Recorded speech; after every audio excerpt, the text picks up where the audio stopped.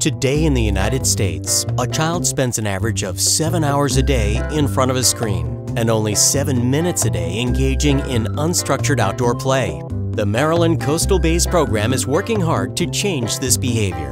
In 2018, over 7,000 children and their families participated in Coastal Bays education programs, such as community activities, service trips, and summer camps. These enriching programs encouraged environmental values and provided hands-on experiences to help create strong Coastal Bays stewards. Help us inspire today's children, our community, and our seasonal visitors to become tomorrow's environmental champions by supporting our education programs that get people out into the woods and water to explore the wonders of the Maryland Coastal Bays. Please consider donating to support the Maryland Coastal Bays program to help us protect today's treasures for tomorrow's youth.